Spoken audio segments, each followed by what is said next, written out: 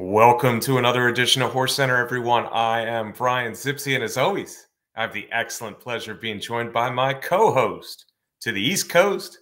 That's Matt Shifman. How are you today, Matt? I am good, Brian. Here we go on our Breeders' Cup shows. We got early lists of contenders for the Breeders' Cup dirt races before anybody else. Top contenders, Matt. Yeah, I think the turf races with all the international horses are a little bit more fluid. So we're going to focus on the dirt races. There's 7 of them on Friday and Saturday, November 1, November 2 at Del Mar. Without further ado, we're going to jump right in. We're going to start with the big one, Matt. Let's go classic. Talk classic to me, Matt. We are not having the Americans as our top picks in here, I see. Yeah, we're not, and I think there's already a little controversy with the classic. I heard that the race is going to be in the middle of the card on Saturday, I guess for television purposes. But anyway, yes, I think the international influence is significant, particularly when it has been a year with the 3-year-olds and certainly the older horses in America where there just has not been any consistency. Yeah, a lack of consistency. I don't think overall it's a weak bunch per se, especially if we're looking at the 3-year-olds. But there doesn't seem to be one American horse that is you can put your finger on and say, "Wow, he's going to be tough to beat on Classic Day." I think a lot of people look to Fierceness as our best hope. But tell me why you picked City of Troy as your top pick. Well, I guess it's because of the opposite of what you were describing about the American horses. With City of Troy, you're talking about a horse that is a very good horse and has been a very good horse and probably the best horse racing in Europe, or certainly one of them consistently. So that is basically why I have City of Troy on top. I feel if he runs his good race, his best race, he's going to be very hard to beat. Yeah, and I'm City of Troy is one horse who's going to have to beat me. Honestly, I look at him and I think he looks like a turf horse to me. I could be wrong. He's got Justify on the as his sire, of course, but also Galileo, and Galileos don't also always like dirt. That's for sure. He's the broodmare sire. City of Troy, impressive in Europe. Only one bad race, and that was his only loss. City of Troy, probably the best turf horse in the world. But going against this field, I'm going to try to beat him. I'm going to try to beat him with Forever Young. Now, only one European turf horse has ever come over and won the Classic, and no Japanese horses have ever come over to win the Classic. So we're bucking the trend with our top picks. But I really like Forever Young. The amount of good races he ran before he got to the Derby, all over Asia, really. Is impressive, and he's got more speed than I think we saw on that 20-horse field in the Derby. He beat Bookham Dano out a mile, Matt, and that's not easy to do, as you know. Forever Young ran a very good Derby, despite that being the tough spot. 20 horses bothered, and I think it was the end of a long, tough campaign, honestly, for Forever Young. Now he's been freshened. Return race was good. I think we're going to see a really good Forever Young in the Classic. Yeah, certainly, and you talked about only one horse coming over from Europe to win the Classic, but with that performance by Forever Young in the Kentucky Derby, I think he's in a little bit of a different category. At least for me, he is. Although on the other side of it, I need I need to see it. I need to see that first Japanese horse win the Classic, although Japanese horses have won Breeders' Cup races. Yeah, they did it at Del Mar a couple years ago.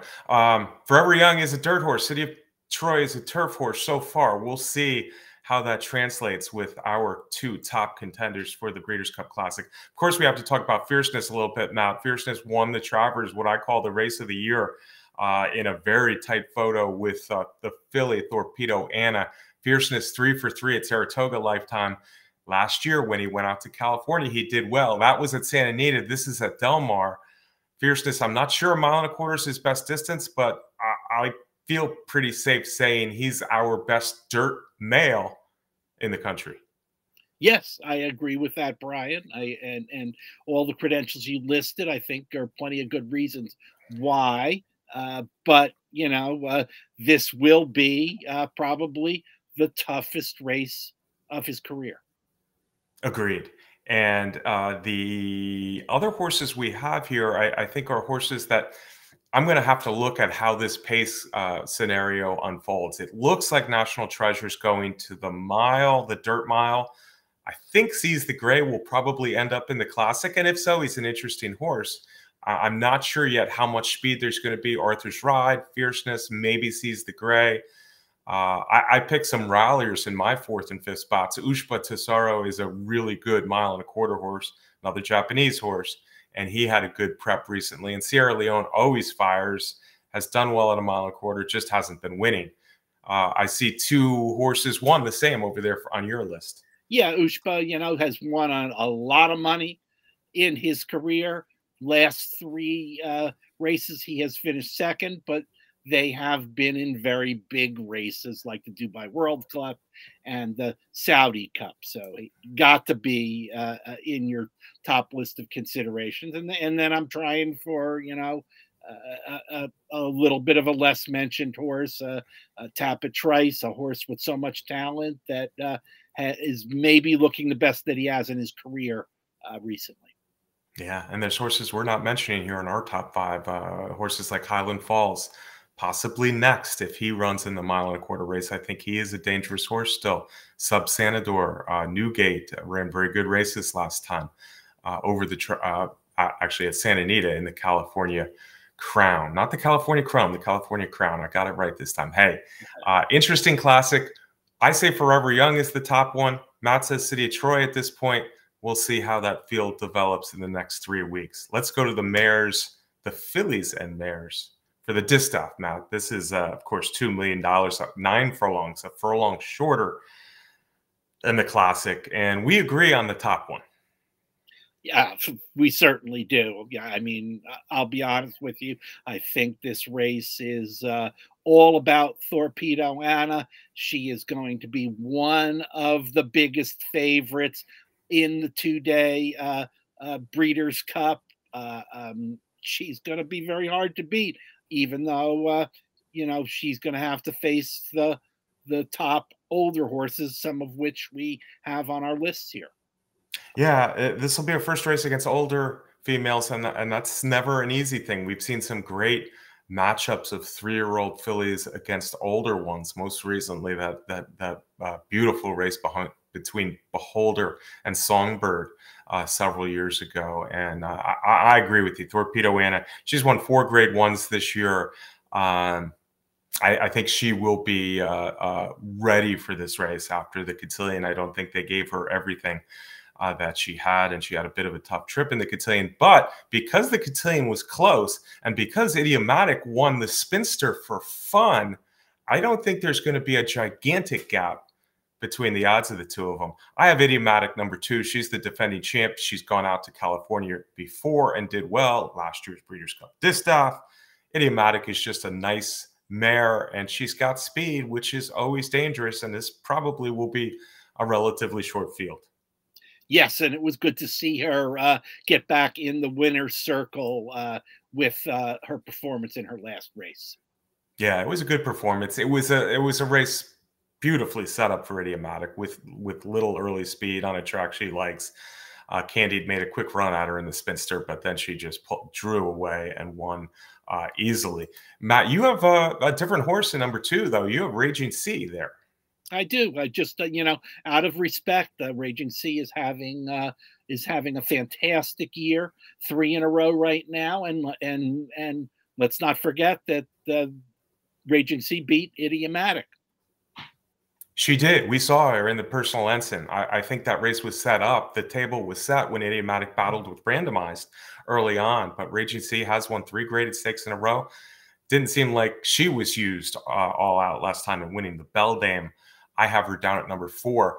If there's a lot of speed in this race, which I don't know will happen, Regency becomes a bigger threat, obviously.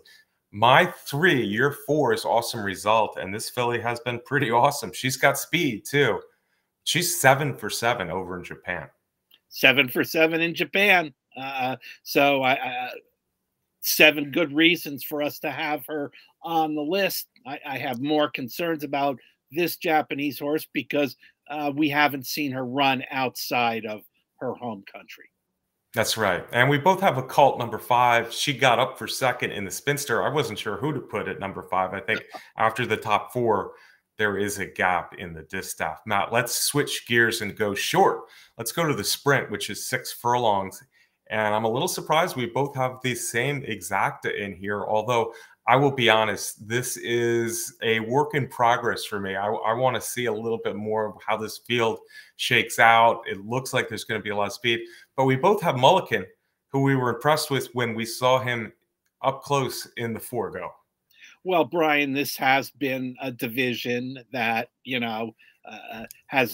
really hasn't had any consistent leader. There have been, except for a couple horses, they really haven't been able to put together victories, but Mulliken has been able to do that. He is 4 for 4 this year, including his last 2 in the Forego and the Nehrude. Yeah, I guess what we did was we picked the 2 most consistent horses. Mulliken has moved forward with his career as an older horse now for Rudolph Broussette. 4 for 4 this year, getting more impressive. His 2 graded stakes at Aqueduct and Saratoga in the last 2, very impressive, decisive, but this will certainly be a tougher field than he's faced yet. The Chosen Brawn, obviously very consistent as well, Matt. 19 to 24 lifetime.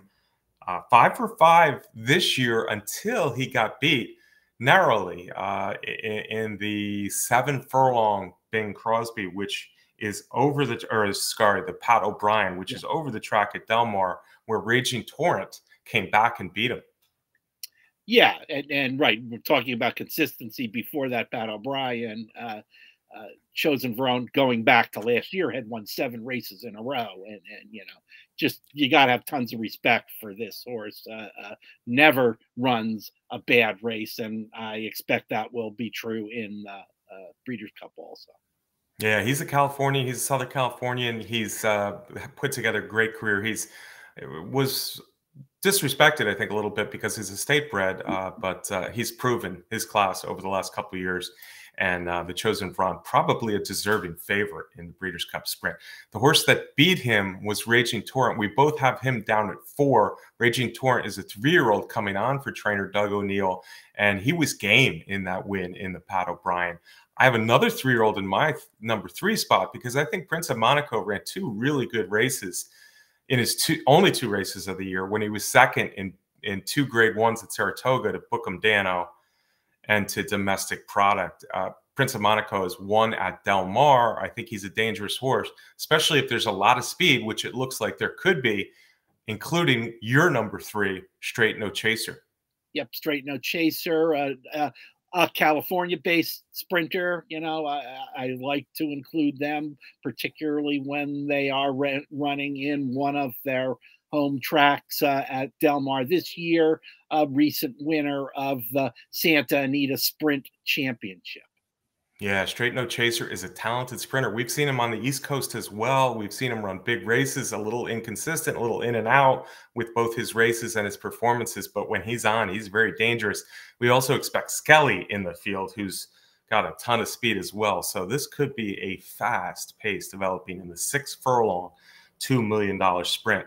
I went with a Japanese horse in my number 5 spot. You went with a horse that sounds Japanese in your 5 spot, Matt.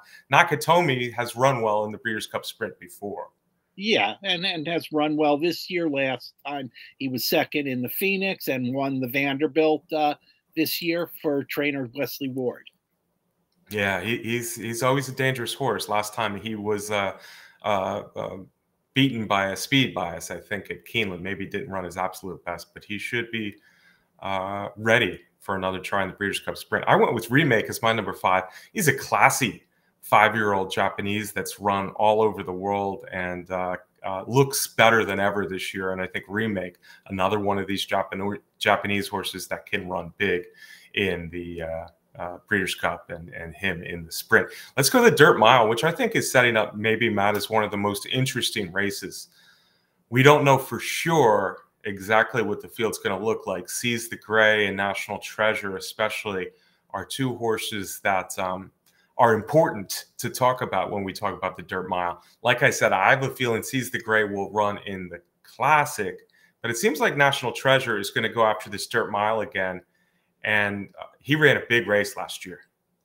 Yeah, and I think it's important to note that in the Breeders' Cup at Del Mar this year, the Dirt Mile will be around 2 turns.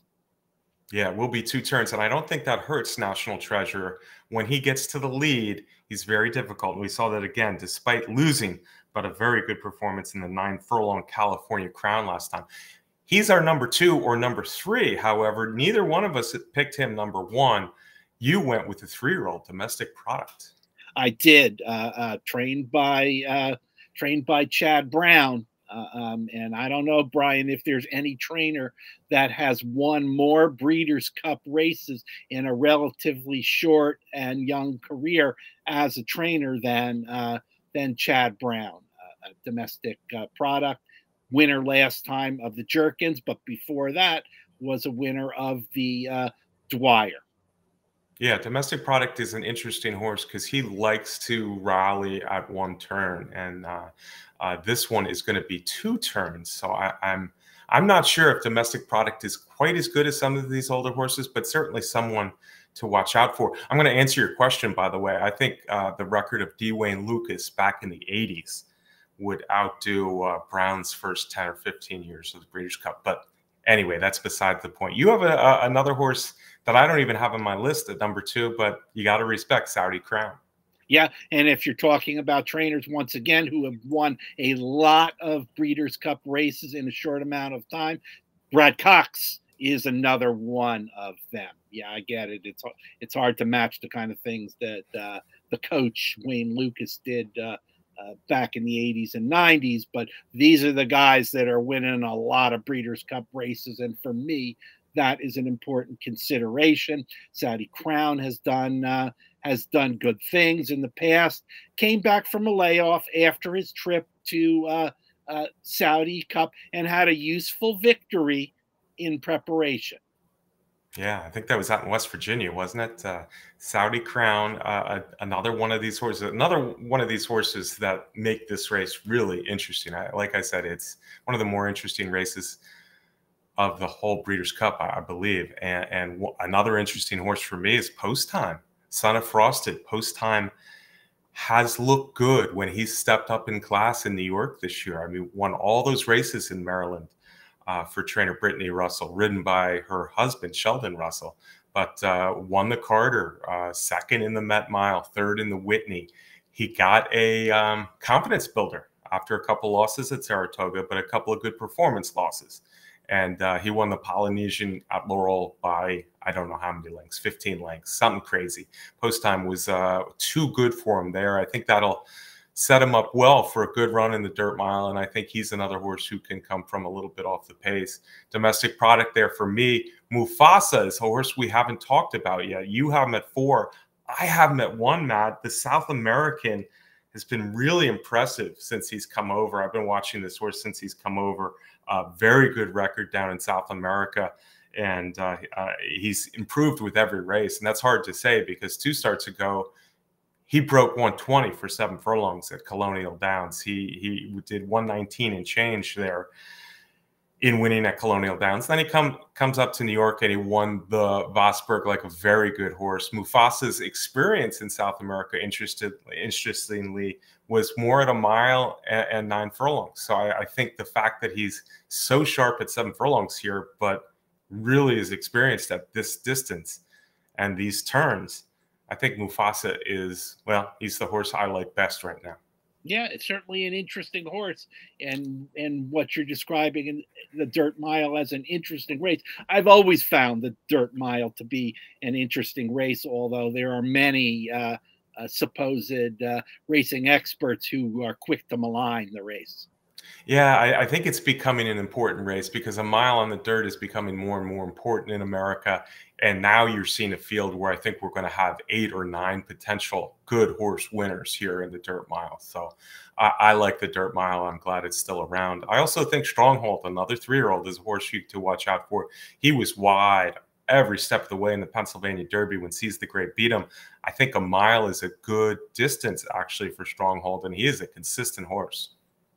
Yeah, absolutely, Brian. And I feel like uh, for my fifth choice in the category, Seize the Gray, that a mile is a really good distance, also. Although, I wouldn't be surprised if Lucas goes in the Classic.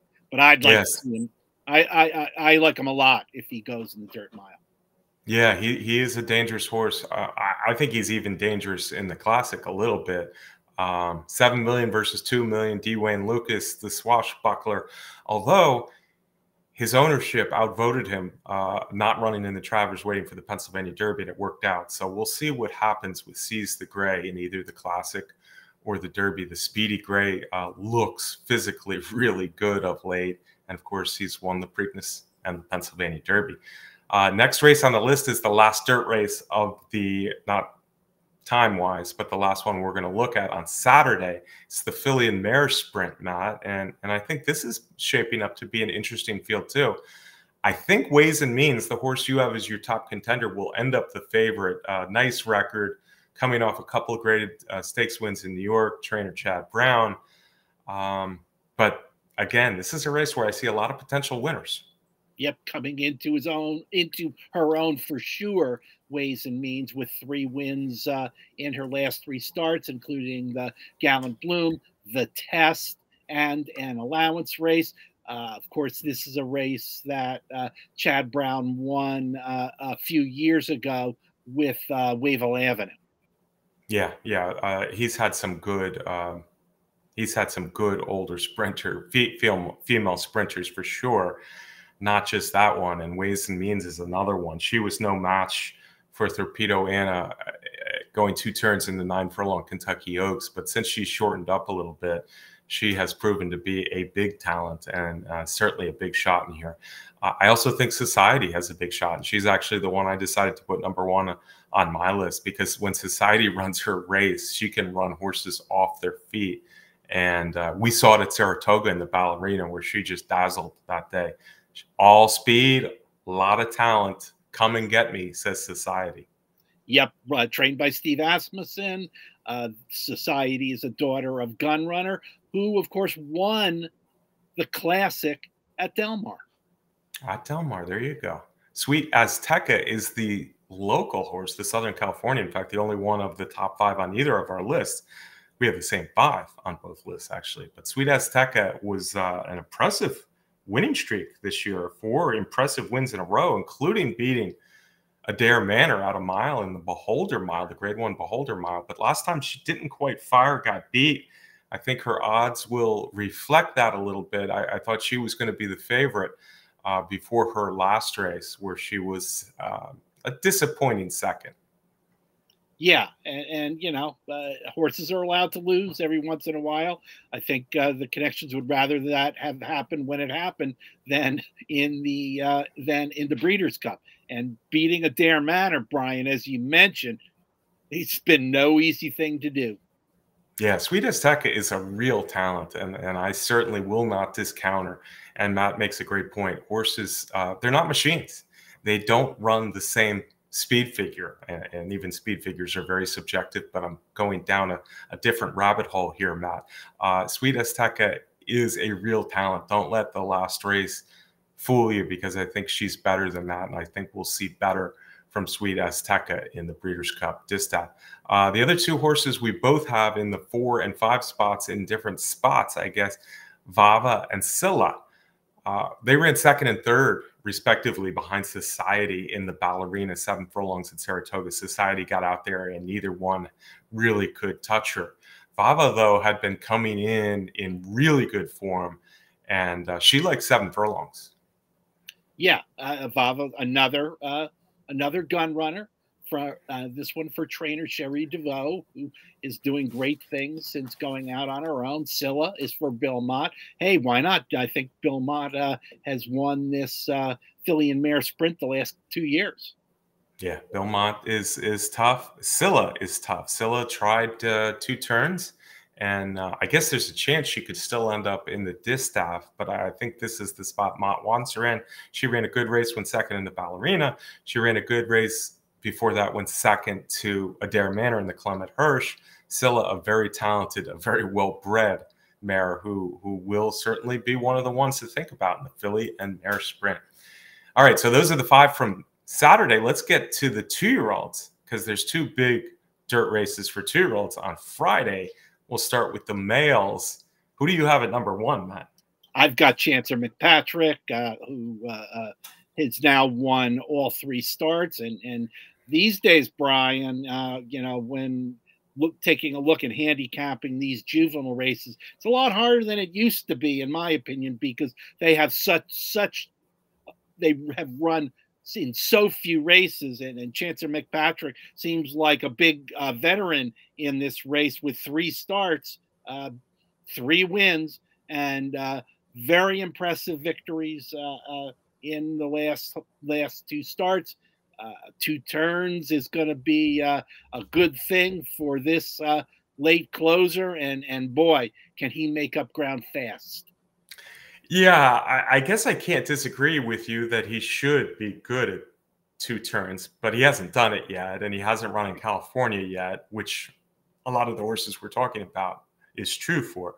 I think he'll be the favorite, and I think he's the horse to beat off nice maiden win, Saratoga, a nice hopeful win, and a nice Champagne. He's done it the same way, and all 3 just come from the clouds and roll down the stretch. Chancer McPatrick, a hot young first crop sire. McKinsey is his sire. We're going to talk about McKinsey a little bit more here too.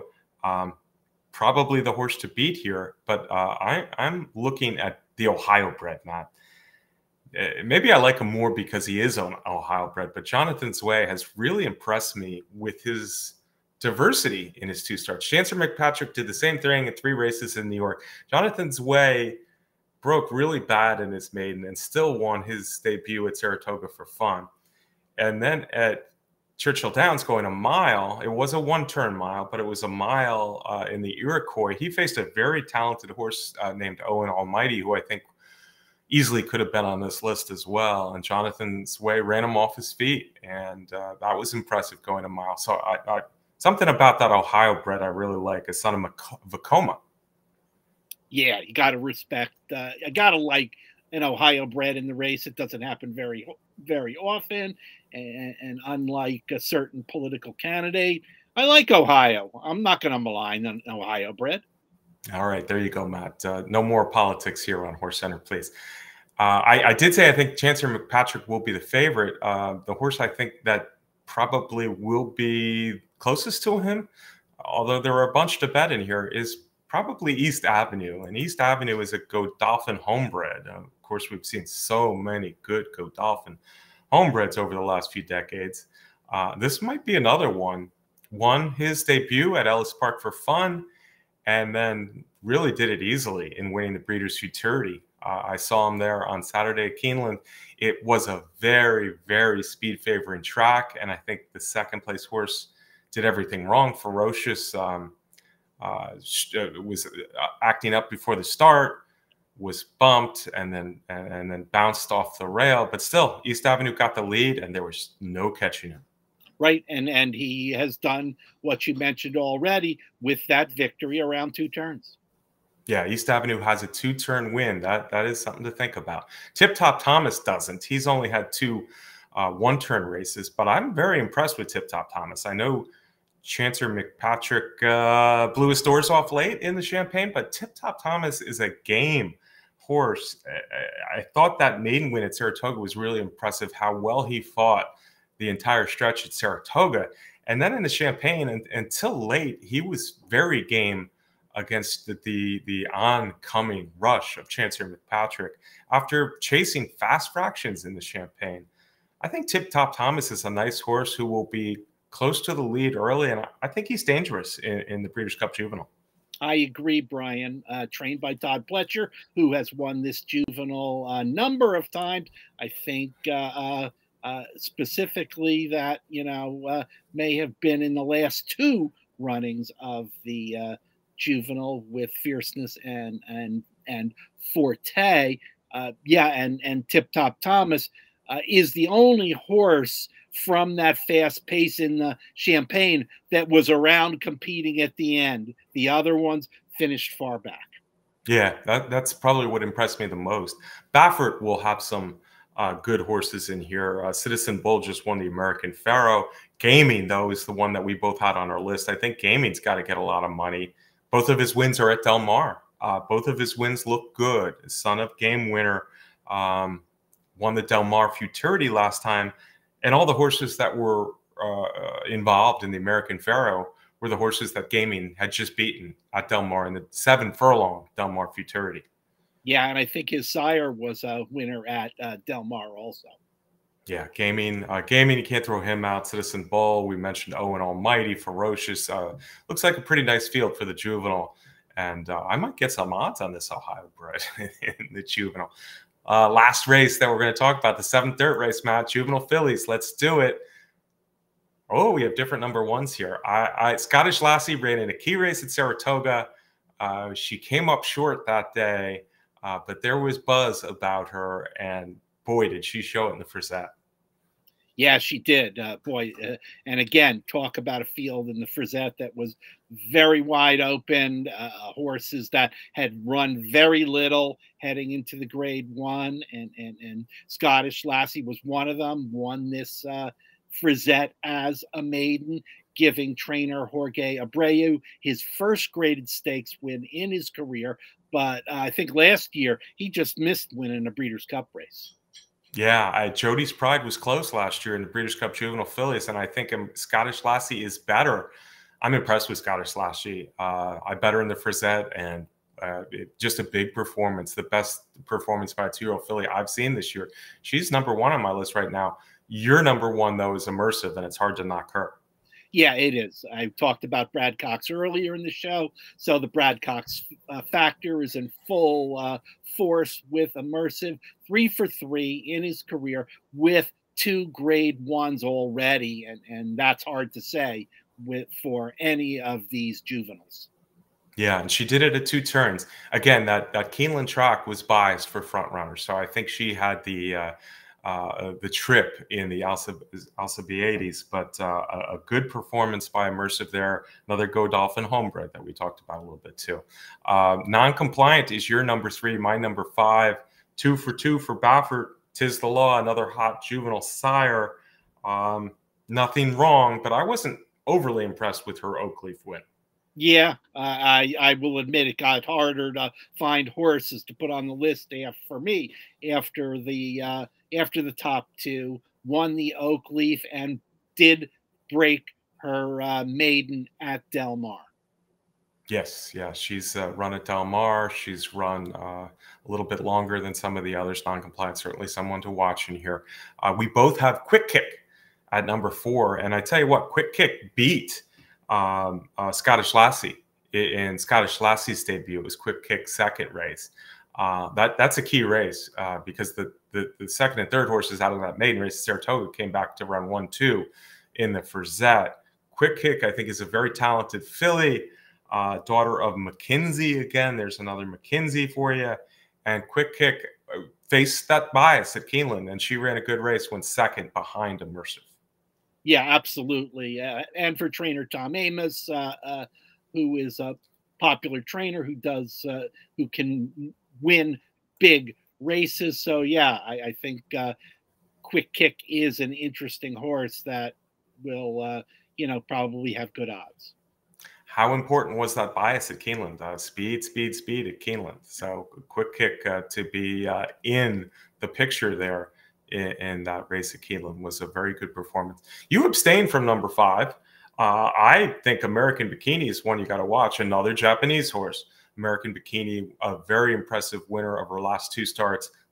She beat Colts at about 7 furlongs last time. It would look like a very good race. She's got a good turn of speed, daughter of American Pharaoh, coming from Japan. Watch out for her in the juvenile fillies. Matt, that's it. 7 races. Good job, my friend. Can I get a parting shot from you? Yeah, we cruise through 7 races, which you got to do when you're preparing for the 14 races of the Breeders' Cup. We'll see you next week. I assume we'll be talking more Breeders' Cup. Absolutely, Matt. We'll be talking more Breeders' Cup. And yeah, I hope we did a good job of talking about a lot of the top contenders.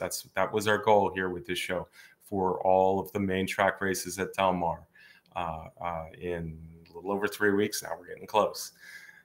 As always, folks, we appreciate you watching the show. If you haven't subscribed to our YouTube channel at Horse Racing Nation, go ahead and do that now for us. Turn on your notifications. Leave us a thumbs up. We like the thumbs up. Leave us a comment. Even if you want to tell us we're all wet, like some of you like to do. That's okay. We don't mind. We will be back right here next week on HorseCenter. And as Matt said, we're talking, what are we talking, Matt? Breeders' Cup, Breeders' Cup. Yeah, we're talking Breeders' Cup. We'll see you then. Until then, good luck. Have a good weekend.